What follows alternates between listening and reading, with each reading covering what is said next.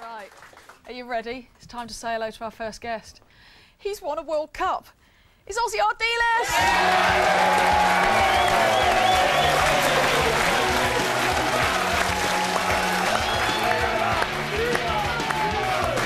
Hello. Ossie, very lovely to meet you. How are you, Ossie? You have a seat. Let's watch Ossie doing his very special thing.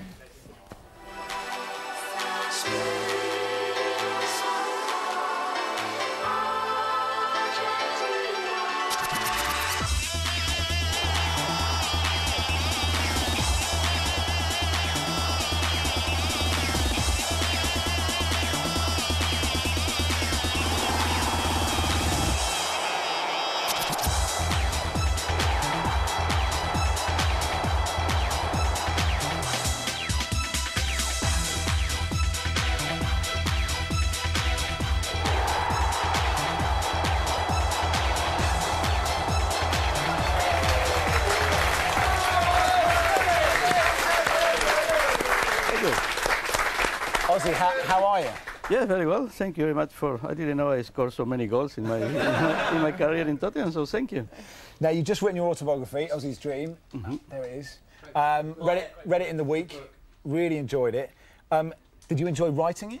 Yeah, very much. The idea was put to me about a year ago, and we started working. And incredible how many memories I have, especially of my when I was in England. So it was great fun.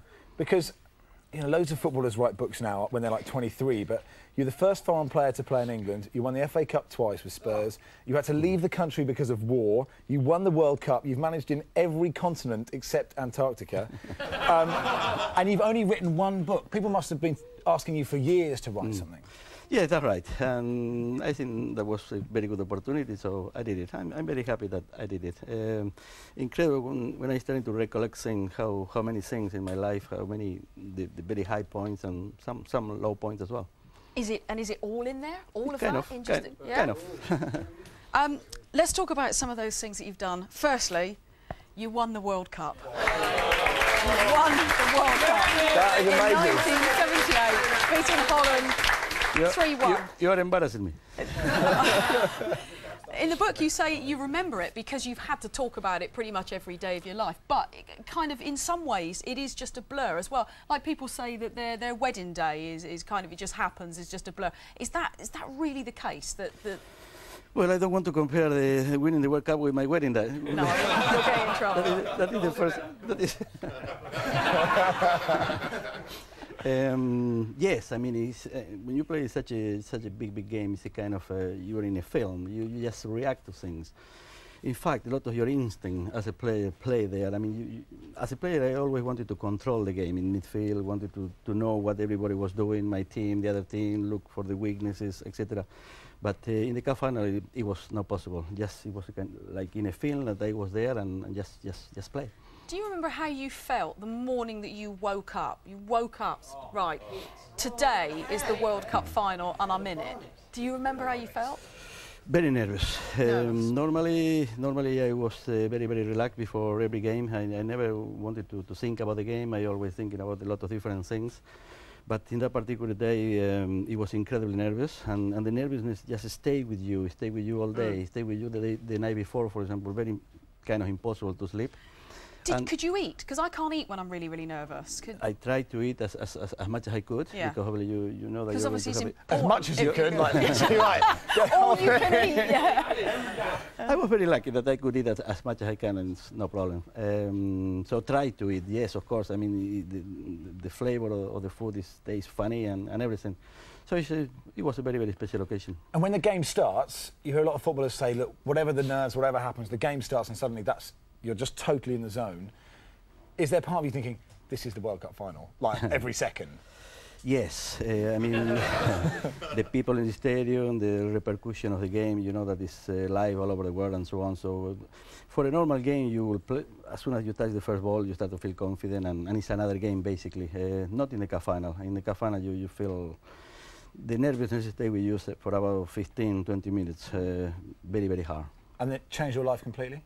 It changed my life completely, yes. I mean, without playing the World Cup, I wouldn't have been in England, and I am still in England, so it changed my life in a completely different manner. We suddenly decided to come with Ricky here, and it was a new adventure, new life, new everything.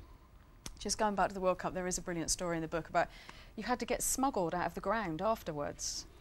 Well, yes, because my wife was expecting my second child, Freddie, and so all the squad were all going to the hotel together in a bus. But in my case, I had to go to my house, to my home, and collect my wife. So I had to. So your wife wasn't at the game? No, he couldn't. That's right. So I had to go and collect her, and it was impossible to go to the hotel where the party was.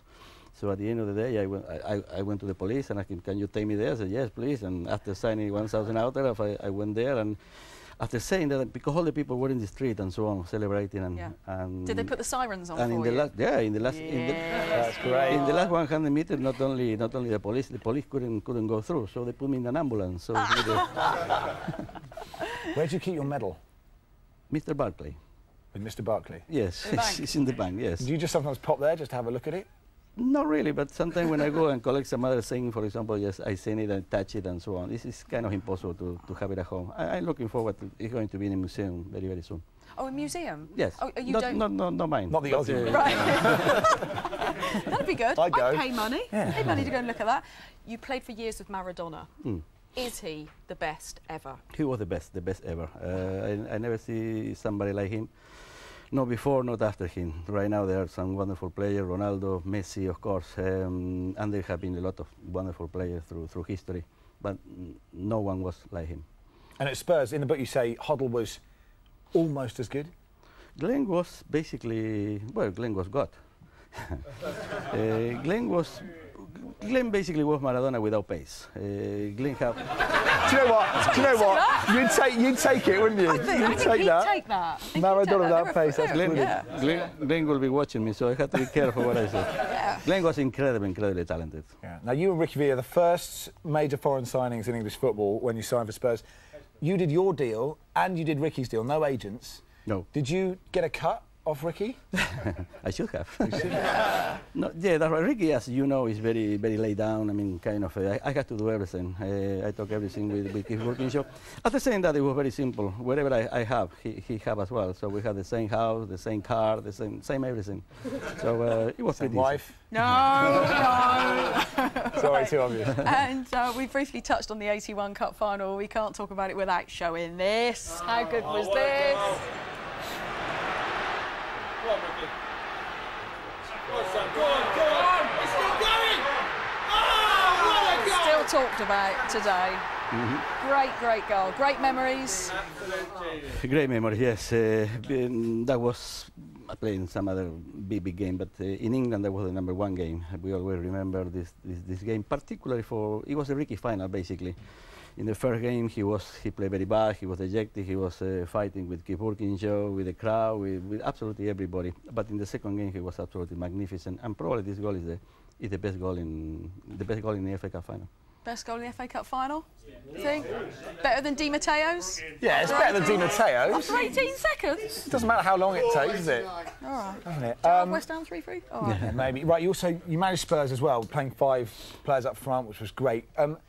When Sir Alan Sugar got rid of you, did he say, Ossie, you're fired? Yes.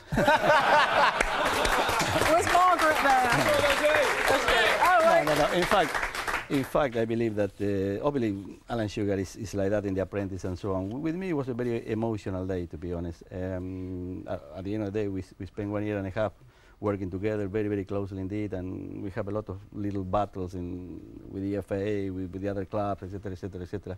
So we were very close, and so when it was a pretty emotional day when he had to say to me bye-bye. All right, so he's different on the TV. We knew that. Yeah. We knew that, really. He's a good actor. He is a good actor. Thank you very much for the time being, Mr. Osvaldo Ardiles.